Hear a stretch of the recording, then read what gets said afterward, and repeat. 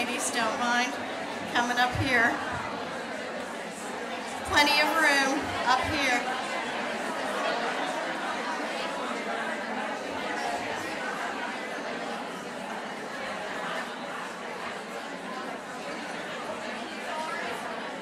There's a few seats. There's 3 seats down the front here. There's a seat in the second row. Looks like there's a couple seats over here down front.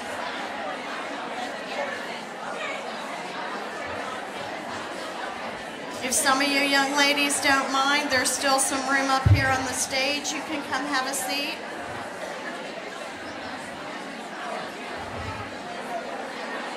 There's some room down front. You can even put your Bible down here on the stage and write and take notes.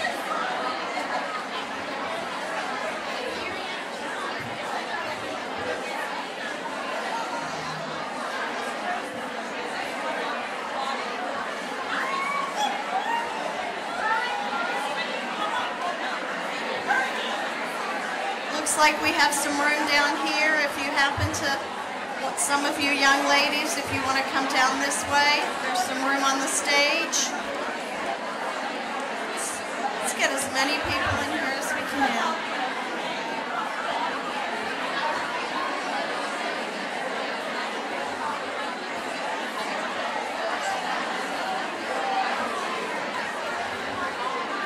There's 3 seats in the front row available. If you see a seat in the middle of your row that's not taken, would you all mind moving in toward that seat and taking up the seats in the middle so that the outside seats are available for people entering? Here. You guys, right here. Second seat in. Seat over next to Miss Carrie. That's mine. That seat's available. There's a seat next to Miss Carrie, and Miss Carrie's going to vacate her seat, so that's going to be available soon.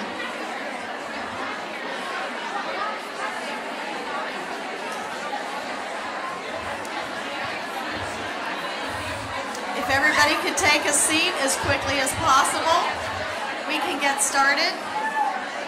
We're cutting into Miss Carrie's time. We are glad you're all here for the 2024 Ladies Lectures.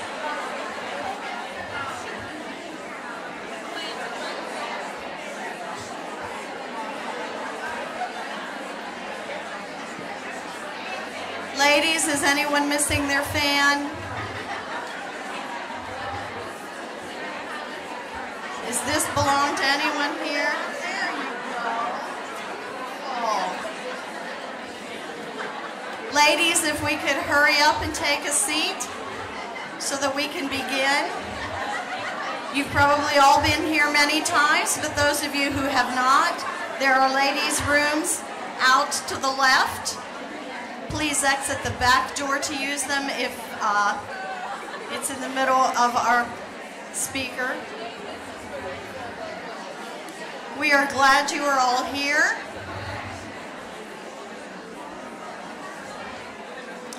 Our first speaker for the ladies' lectures this year is one of the most encouraging women I know. And she grew up in a watermelon farming family right here in Florida. And those of you who are from other places, it's hard to find a native Floridian.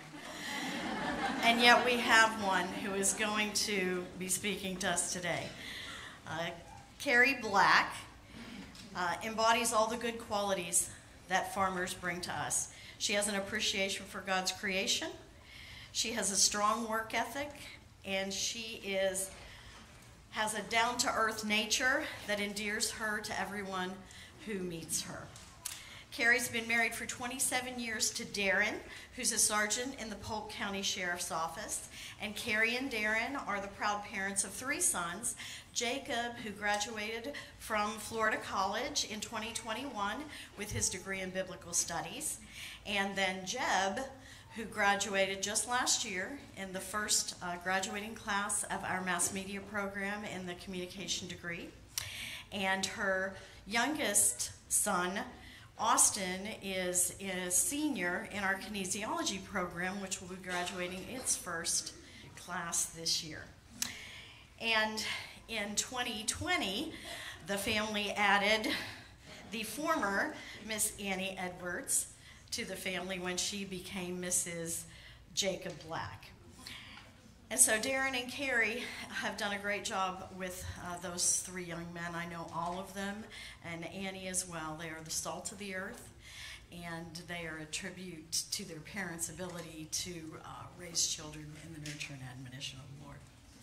And Darren and Carrie have worked for all of their married life for 27 years with the Southwest Church of Christ congregation in Lakeland, Florida. And Carrie currently is the manager of our bookstore here at Florida College. And she loves spending time with her family and enjoys playing and watching sports. She's actually a member of our Pelicans team. If you're not familiar, it's the faculty and staff team that plays against the society teams of the students. And I have seen Carrie play volleyball and softball and flag football. And she is an athlete and a fierce competitor, I might add. But more importantly for us is that she is a woman of the scriptures, and she is a woman of fervent prayer. And when she walks away from those activities, she serves this college in ways that we are so blessed to have. And the students adore her, and so do her co-workers. And we're going to begin with a short prayer. And then we will hear Carrie bring us a lesson on present yourself, a living and holy sacrifice. So let's go together in prayer. Good Father in heaven, thank you so much for this opportunity for us to gather this week. And thank you for this opportunity for us as women to be able to interact with one another. Thank you so much for Carrie, and please be with her as she brings her message to us today. And please be with us as we listen and take in the word that you have given us. We love you. Please forgive us of our sins. And please help us to use what we gather here this week to be better daughters of yours. In Jesus' name, amen.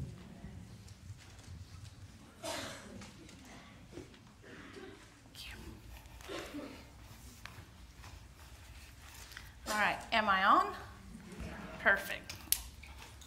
I'm going to take just a minute to get myself settled. I'm not sure whose these were. I hope I don't need them.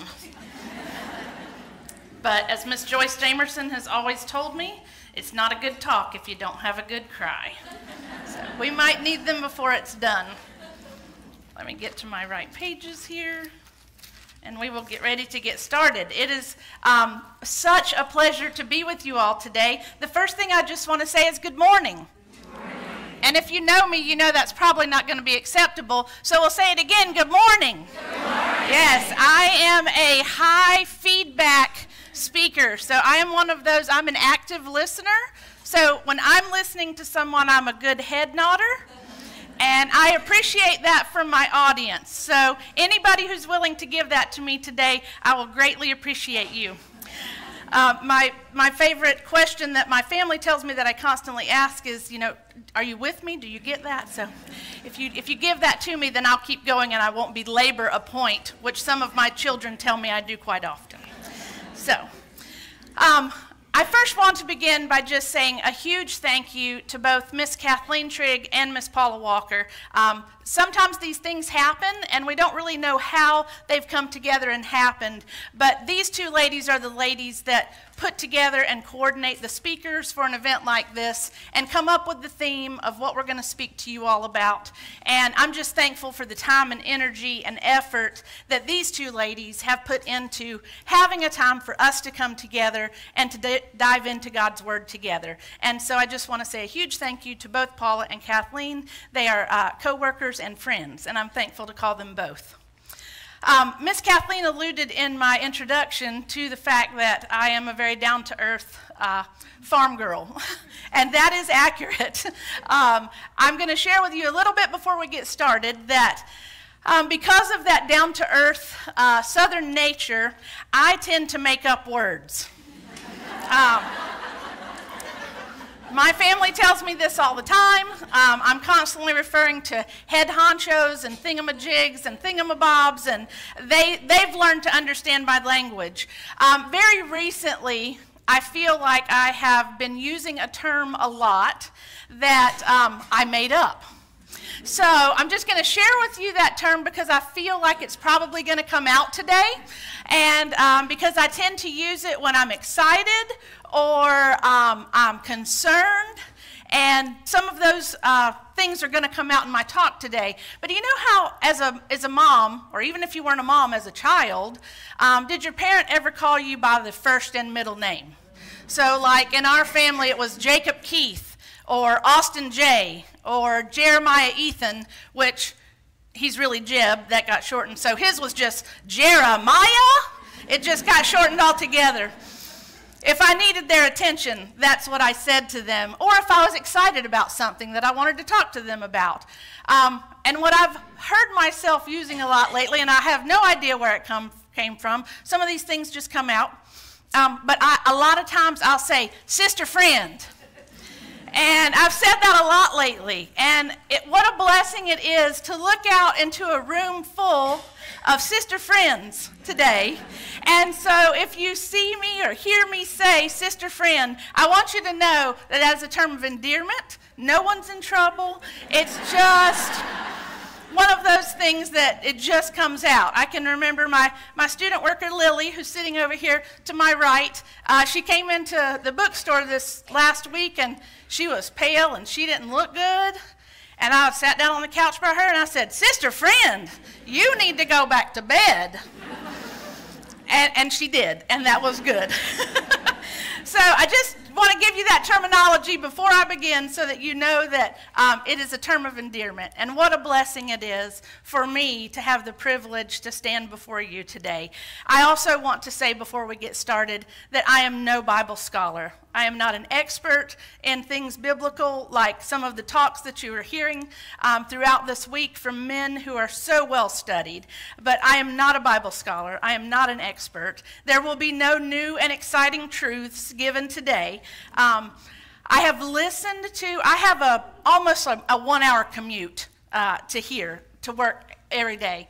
And so I have listened to probably no less than 100 sermons on presenting yourselves a living sacrifice. So I have also had the blessing of hearing many of our fellow preachers preach on this subject.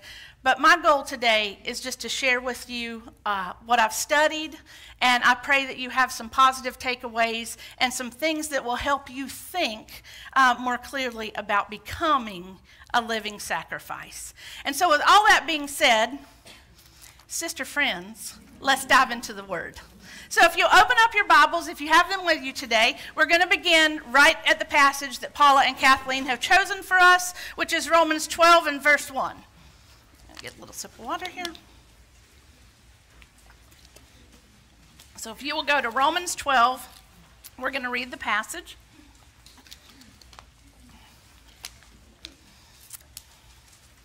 All right, so we're going to read verses 1 and 2 together. And it says, I'm going to be reading, I'm so confused here because I'm going to read to you from the New King James, which is on my paper, which I wrote last night because I tore everything up. I was not happy with what I had last night, so I just redid the whole thing. So I'm going to read to you from the New King James Version, and we're going to give you the new version that I came up with last night. So New King James here, but when I read to you from my Bible, it's New American Standard. And it says, I beseech you therefore, brethren, by the mercies of God, that you present your bodies a living sacrifice, holy, acceptable to God, which is your reasonable service. And do not be conformed to this world, but be transformed by the renewing of your mind, that you may prove what is that good and acceptable and perfect will of God. And so before we dive into those verses, and we're really going to only focus on the first verse today. Miss Jory and Miss Christina are going to take you through verse 2 tomorrow and Thursday, and so I pray that you'll come back to hear them. We're going to stay pretty focused in verse 1, but before we even begin to talk about where Paul brings us to in chapter 12, I think it's really important for us to take a step back and look at the context of where we're even at, okay? And so Paul is the author of Romans, and he is speaking to the Christians in Rome. I told you I'm not a Bible scholar, but I can figure that much out, right? So Paul is speaking to the Christians in Rome here, and for the first 11 chapters, everything that's going to bring us to chapter 12, Paul is really laying down some very foundational principles. I'm not saying that there's not application in the first 11 chapters of Romans, because there are, but most of it are foundational principles. So we're going to back up. We're just going to look at just a brief outline of what Paul is talking to these Roman Christians about. And so in chapters 1 through 3, Paul is telling them that they're sinners. We are sinners. All have sinned. So if you'll look at Romans 3 and verse 23, it's a very common verse that most of us are very familiar with, but it says, "For all have sinned and fallen short of the glory of God." And because we are sinners, that's our first S word for today, because we are sinners, then we need salvation. And that's really what the next section is about. In chapters 3 and 4, he's going to talk to us about our salvation. And he's going to tell us that we can't achieve salvation of our own merit. We don't earn our salvation. It's a gift that's freely been given by God. So if you look at Romans chapter 4 and verses 24 and 25, he's been talking about justification by faith, and he's been talking about how things have been credited to him through his righteousness. And he says, actually we'll back up to verse 23, it says, "Now not for his sake only was it written that it was credited to him, but for our sake also, to whom it will be credited as those who believe in him who raised Jesus our Lord from the dead, he who was delivered over because of our transgressions and was raised because of our justification." So the first word is we're sinners. And because we're sinners, the second S word is we need salvation. And from that salvation and that justification, the result is, in chapters 5 through 8, that we're sanctified. That sanctification, that we've been set apart. Paul is telling them, you've been set apart. You should not practice sin any longer. We are to present ourselves over to a new master, and we are to use our bodies to practice righteousness. And if you look with me in Romans chapter 8, and we'll just look at the first 4 verses there. Paul says, "Therefore, there is now no condemnation for those who are in Christ Jesus. For the law of the Spirit of life in Christ Jesus has set you free from the law of sin and of death.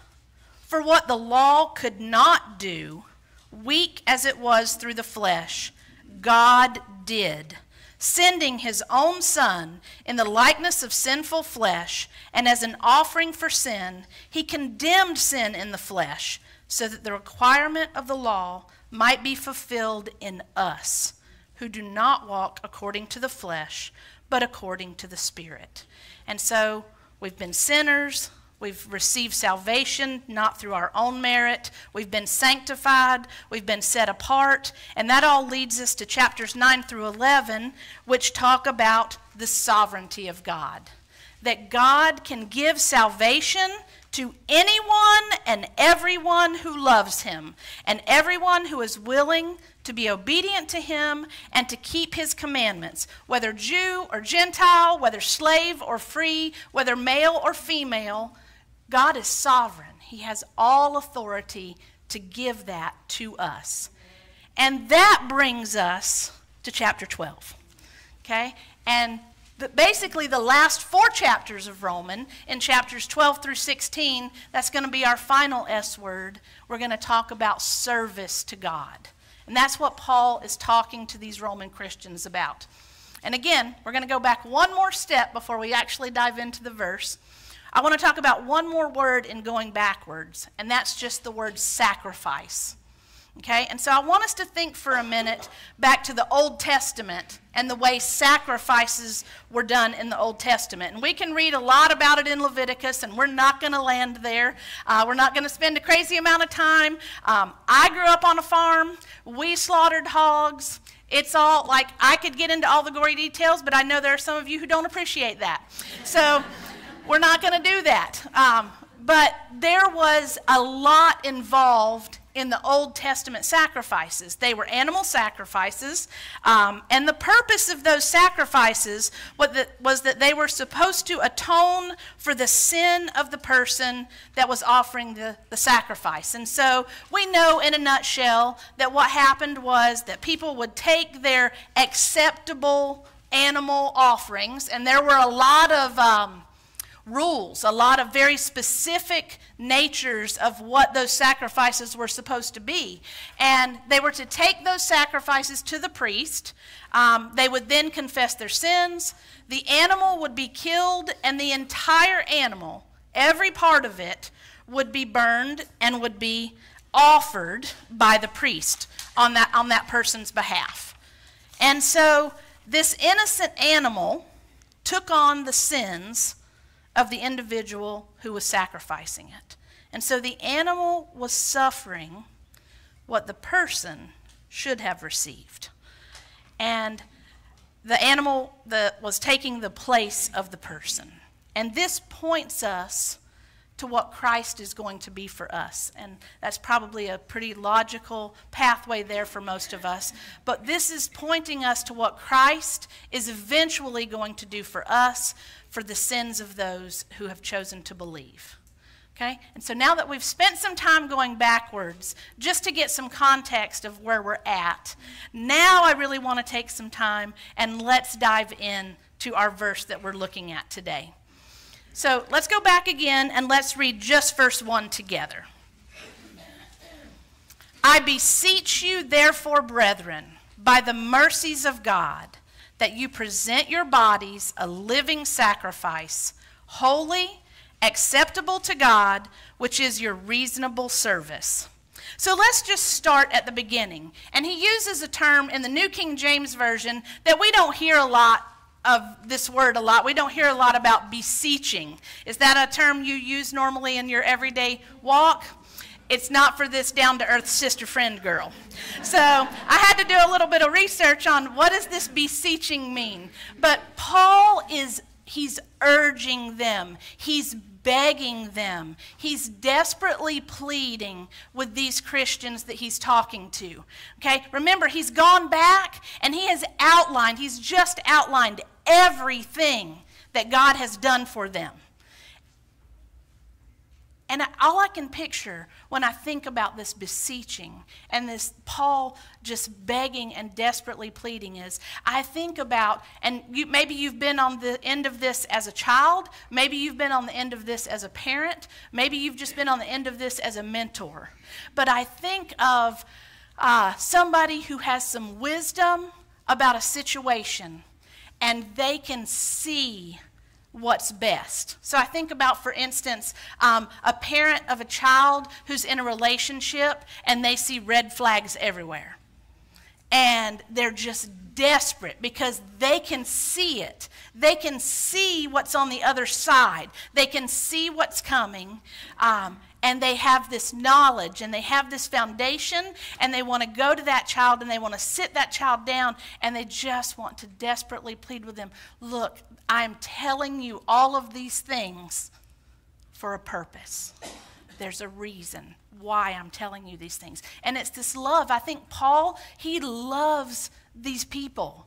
I don't even know that Paul had met the Christians in Rome, actually, at this point. But he knows enough that he loves these people. And he wants them desperately to listen to what he is saying. So he is beseeching them. He is imploring them in the strongest of terms to live their lives with a steadfast determination to please God. And I think that we can relate to that. And maybe some of us have just been on the receiving end of that. And if you've been somebody who's been on the receiving end of that, I hope that you have opened your mind to that. And that's what Paul wants these Christians to do. He wants them to be open to what he's about to say. And so he is beseeching them and urging them. He is doing this by the mercies of God. Let's just camp out there for just a minute, because he has just told them that we are all saved by the grace of God through faith in Jesus. And because of the life-giving, sacrificial death of Christ on the cross, this is why he wants us to present ourselves a living sacrifice, because of these mercies of God. He's just told us, we're all what? We're all sinners. We've all been condemned by sin. We all fall short. But God has offered all of us, everyone, a plan of salvation and justification if we will be faithfully obedient to Christ. And everybody, all the nations, the Jews and the Gentiles, all have access to this salvation. And so he goes on and he says, I beseech you, brethren, therefore. And that therefore, you're supposed to ask yourself, what's that therefore? Okay? And so it's there because he's going back to those first 11 chapters at those foundational principles, and now he's moving us from those foundational principles into the application of, okay, what are we supposed to do? Well, we're supposed to present our bodies a living sacrifice. And so let's talk about this word present. Okay, so when I think of the word present, I think of the word offer, that we're offering something. It's funny that the word present can also be pronounced present. And when we think about a present, there's many ways we can think about that word, but it can also be thought of as a gift, right? And so when we present our bodies a living sacrifice, we are offering that. We're not being forced. We're not being coerced.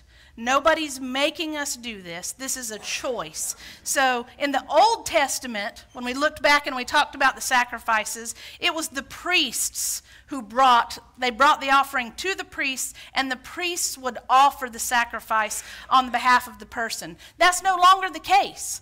In the New Testament, under the new law and the gospel, you and I, we are both the offerer and the offering.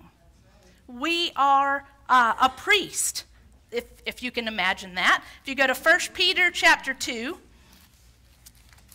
go with me to 1 Peter chapter 2 and verse 9. And Peter tells them, you are a chosen race, a royal priesthood, a holy nation, a people for God's own possession, so that you may proclaim the excellencies of him who has called you out of darkness and into his marvelous light.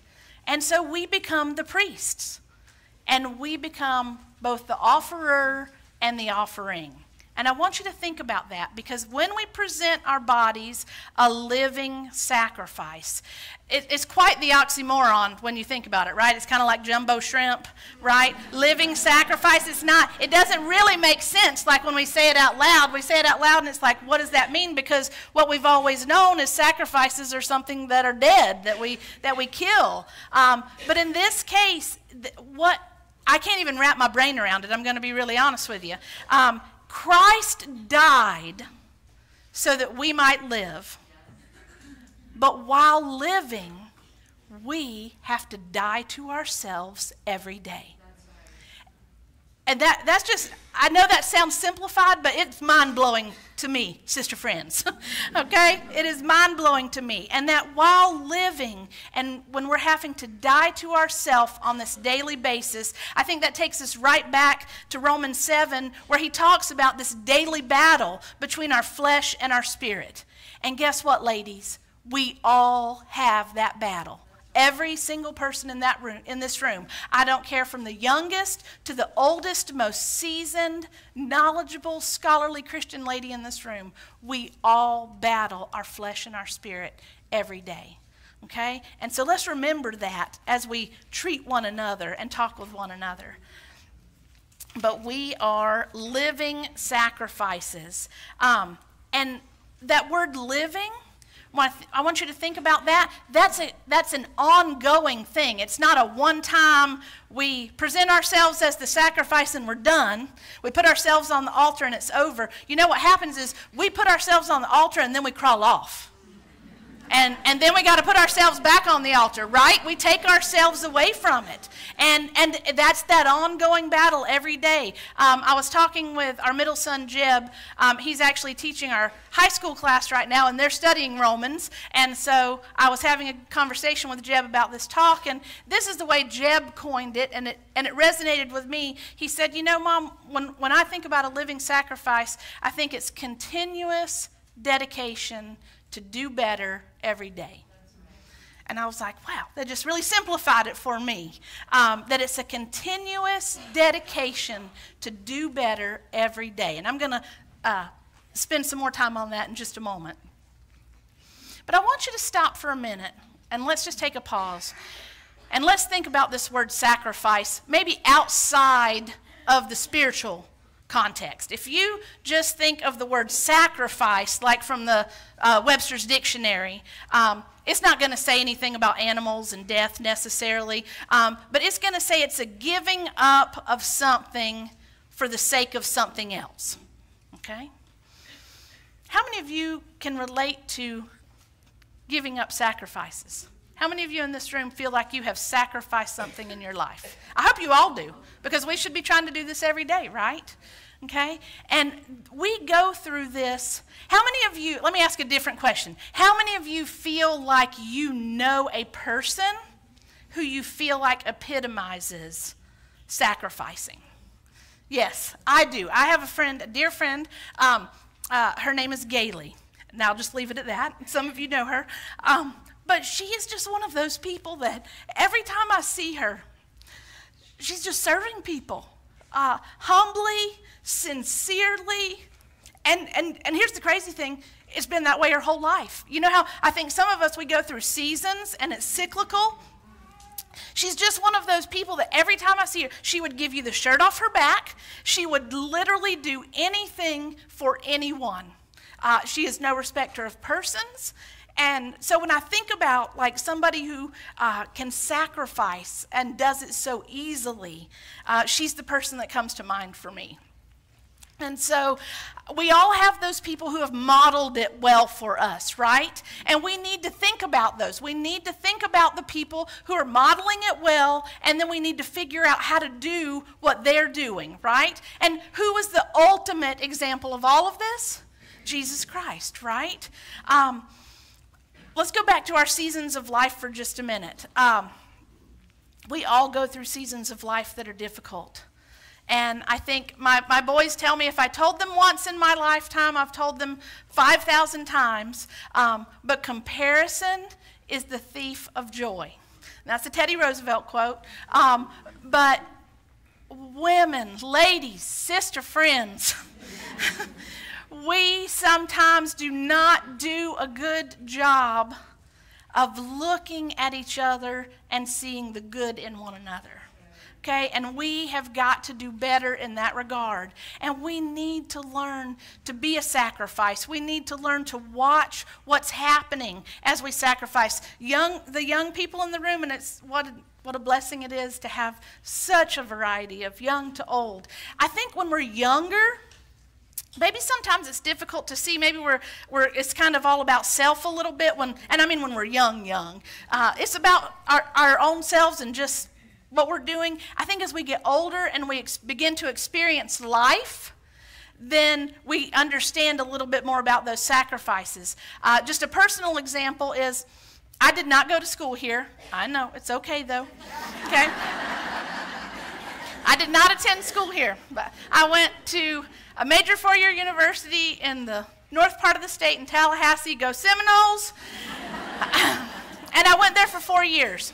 I was the third girl out of 4 children. So I had 2 older sisters and a younger brother.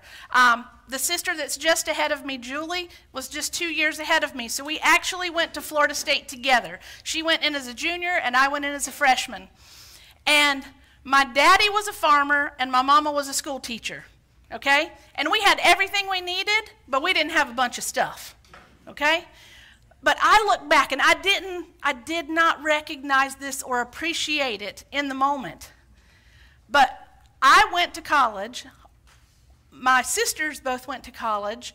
We lived off campus, and I never had a student loan in my life. I don't know how my parents did that. I didn't think about it in the moment. I didn't ask questions. But as I look back on it, now that I'm a parent of 3 students in college at the same time, man, do I appreciate that. And I can tell you for sure that that had to take sacrifice. Somebody was sacrificing a whole lot of something somewhere. And I'm going to use this example. I didn't know she was going to be here, so this might be when I need the tissues because she's here. But there was a time in Darren and I's life, we had 3 boys in 3.5 years. Okay? We weren't really thinking about that at the time. Okay? So, we got to this point of life, and we had a senior and a sophomore and a freshman in college. We were kind of looked at each other like, what were we thinking? Okay?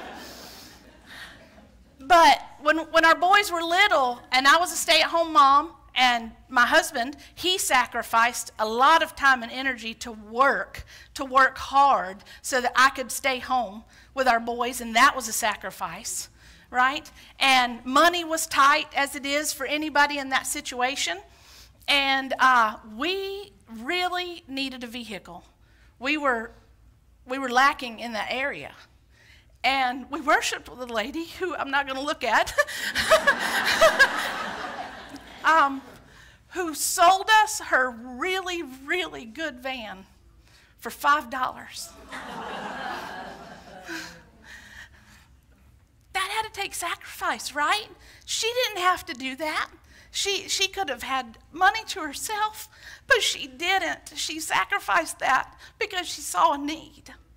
And that's the type of person that I want to be. And that's the type of the gift that God gives us in the model of what Jesus has done for us. And I think we all understand people in our life who have sacrificed things for us. And so I just wanted to camp out on that for just a minute, but I know I got to keep moving. Where am I at on time? Okay, all right. Bonnie's my timekeeper over here.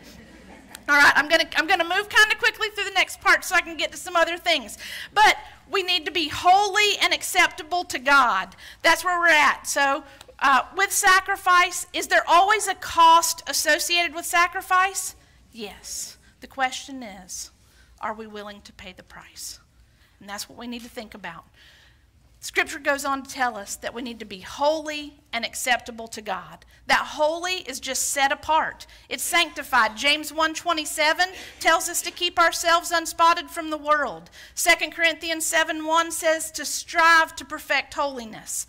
This idea of being acceptable, or other versions will say well-pleasing. In the Old Testament, there were very specific requirements about what was acceptable. In the New Testament, I think this word acceptable really implies and talks about our relationship with the Lord. Okay? In the Old Testament, in Leviticus, it was talked about that the sacrifices were a pleasing aroma. A sacrifice that is acceptable to God is a sacrifice which God has specified that He wants. And do you know what He wants? All of you. Every bit of you and I. That's what He wants. The next part of it in the New American Standard goes on to say, which is your reasonable service. I'm sorry, New King James says reasonable service. New American Standard says it's our spiritual service of worship.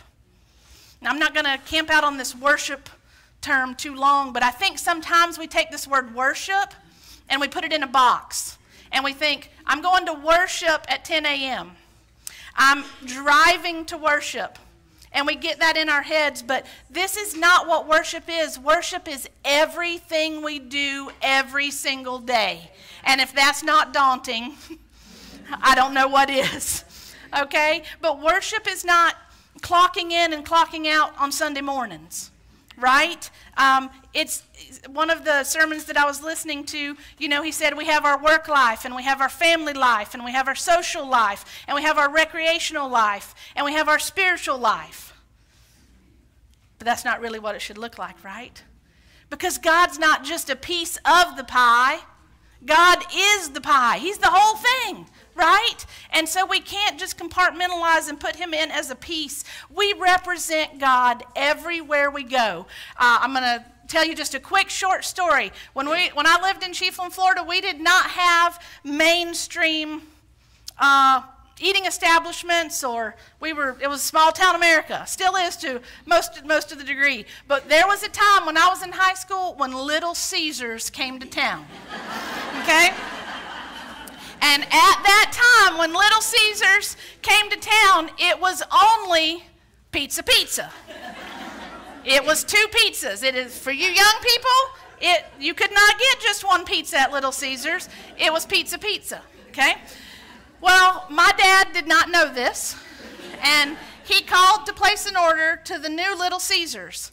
And when he called, and he was trying to explain to them this one pizza that he wanted, the gentleman on the other end wasn't very kind to him. He was rather rude, but he was explaining to him, "Sir, you have to get 2 pizzas. It's pizza." And he wasn't very kind. And so, you know what happened there? Is my dad hung up the phone, and for the rest of the time that Little Caesars existed in Chiefland, Florida, we did not buy Little Caesars pizza because of that one interaction that he had with a representative of somebody who represented Little Caesars. Okay, now we can put a little bit of that on my dad. He's kind of a rough character sometimes. But that person on the other end wasn't kind. They weren't helpful. They were not representing Little Caesars in a way that made my dad want to give them his business. Okay? And we, in that same way, we represent God every day. And if that doesn't scare us, sister friends, right? We've got to wake up and think about the example that we are setting. Okay? It goes on to say reasonable. And I am going to camp out here for just a minute. Is it reasonable for a person to completely offer all that they have, all that they are, all that they ever will be on the altar to God, fully giving themselves to him? Is that reasonable? People in the world would say, no way. They'd say that's absolutely ridiculous. It's not reasonable. Some people would answer and they would say, yes, it's reasonable, but I'm not enough. Okay? And Jeb and I were having a conversation, and I don't know where my children came from sometimes, because he sits down with me and he goes, now, Mom, I'm going to explain this to you, and I'm going to tell you all this because it really resonated with me, but I had to get past, my children use big words. And he's like, Mom, this is a real dichotomy. I looked at him and I was like, okay, we're going to have to back that train up because I'm just a sister friend kind of girl. But this is the way Jeb explained it, and I hope that it resonates with you like it did with me. But these are his words and not mine. He said, Mom, there's a dichotomy of understanding that you are enough, but enough is not enough. And he said, the best that you can give, it's enough to God. But we can't become complacent and think that my best today is just enough. If your best tomorrow can be better than your best today, then that is how we are becoming a living sacrifice. We are striving daily. It's a striving daily of trying to make ourselves acceptable, holy, and pleasing to God. Is it reasonable? Yes, absolutely. Because of the mercies that God has shown to us, it is 100% absolutely reasonable to offer everything to God on the altar. Because of his mercies, because of the goodness and the depth of the love that God has shown for us, it is absolutely reasonable. And so how do we do this? You come back tomorrow to find out. Okay? You come back tomorrow and Thursday. I am going to give you a little bit before we go. Okay? He tells us in verse 2, do not be conformed to this world, but be transformed by the renewing of your mind, so that you may prove what the will of God is, that which is good and acceptable and perfect. And I'm not going to take the time to read it for the sake of time, but if you go to Romans 12 and you look at verses 9 through 21, maybe I'll just hit a few highlights. My family tells me my hobby is talking, so... But if you want to know how you become that living sacrifice, and I'm not going to spend a lot of time there because I think some of the other ladies are going to be in these verses. But 9 through 21, let love be without hypocrisy. Abhor what is evil. Cling to what is good. Be devoted to one another in brotherly love. Give preference to one another in honor. And it's going to go on and on. But that's enough right there, right? Right? That's how we do it. That's how we become a living sacrifice every day. And the result is so that we can prove that which is good. And as we come to have a greater appreciation for the will of God, we can finally grasp that everything he asks of us is for our good. There are actually 3 hymns that kept resonating in my mind as I studied this talk. One of them was Take My Life and Let It Be. We're not going to go through the words of that, but if you just think about that for a minute, that's a turning over our lives to him. None of self and all of thee is another one that kept popping into my mind. And the last verse of When I Survey the Wondrous Cross. And I won't sing for you because that is not a gift that God gave this sister friend. But that final verse says, were the whole realm of nature mine, that were a present far too small. Love so amazing, so divine, you can finish it, demands my soul, my life, my all. Amen. That's right. I follow some positive mental thinking things on social media. And I don't even remember the name of this young man that runs this thing, but all it is black squares with little white one-line sentences, and they're very powerful in my opinion. I'm going to read one to you real quickly. How am I? I need to be done. Okay. Okay. All right. Give me 2 minutes and I'll get you out of here, okay? He says, it is strange to me how often I'm tempted to trust God with my eternity, but not my present. In some ways, it is easy to give God our future because we don't have it.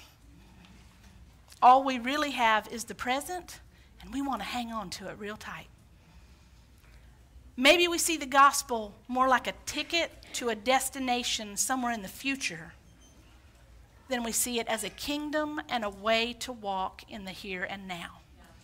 We have to start by giving every present moment to God over and over and over again. How do we learn how to do anything? How did you learn how to walk and talk?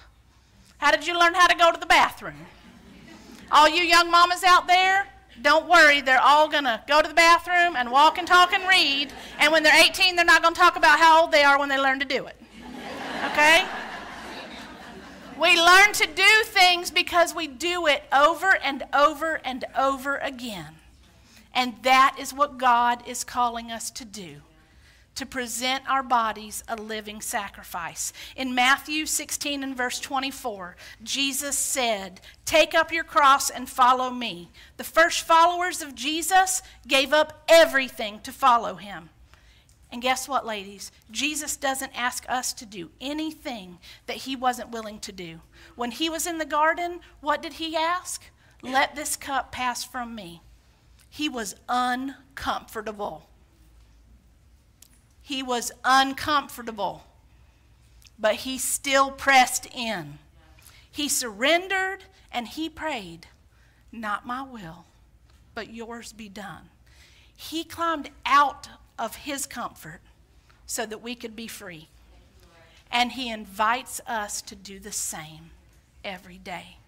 Sister friends, I urge you, by the mercies of God, to present yourselves a living sacrifice, holy and acceptable to God, which is your reasonable service. Let's close in prayer. Father God, we are so thankful for the time you have given us today. Lord, please help us to go out into the world every day, trying our very best to present ourselves as living sacrifices. Help us remember the remarkable sacrifice that you have made for us. Help us to keep that at the forefront of our minds. Help us to give all glory and honor to you in everything that we do. Be with these ladies. Help everyone to have safe travels throughout this week and as they return to their homes. Forgive us, Lord, when we fall short. Help us to do better.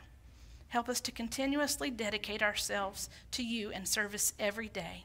And most of all, we thank you for that most blessed sacrifice of your Son that gives us hope of eternal life in heaven with you. It's in your Son's name that we pray. Amen.